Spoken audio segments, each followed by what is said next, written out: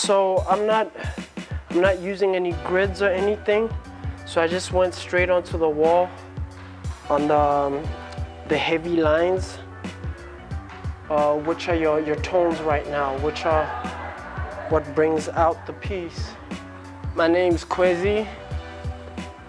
I coined it KhweziDidIt because I figured, you know, what other alias could I have really? I think I started painting 2011, like painting, you know, like doing paintings, but otherwise I was painting on t-shirts with your puff inks, your Sika paints, basically your textile inks, and I had a brand called Evaluate back then that a homie of mine helped me come up with.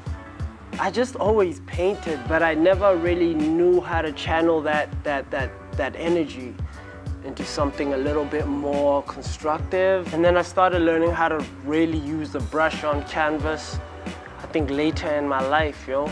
So I had this homie, Pimelo, and like, we would just like paint until, like, we would just be drawing cartoon characters all day.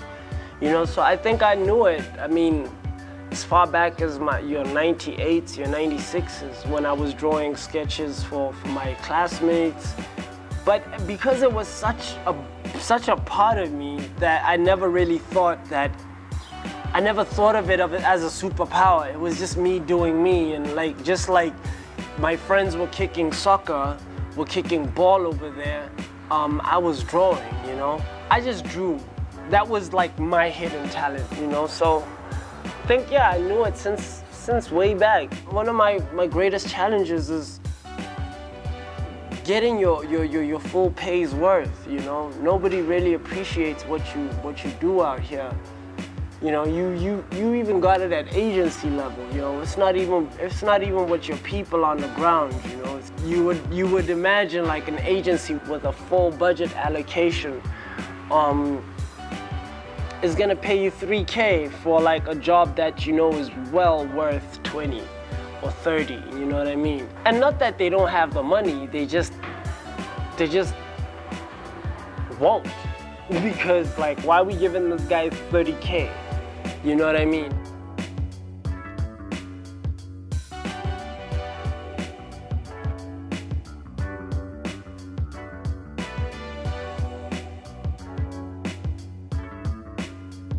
We're slowly changing that mindset.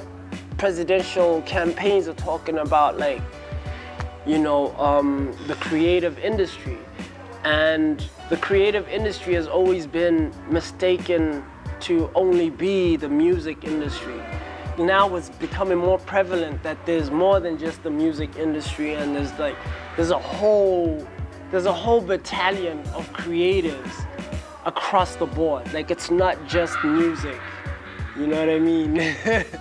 Artists should treat themselves seriously. I think it's ridiculous when somebody will charge, you know, or pay for a mural like this, something like 900 kilo, you're like, what is that? That's sacrilege. And even people that don't like art, they see it and they're like, what is this?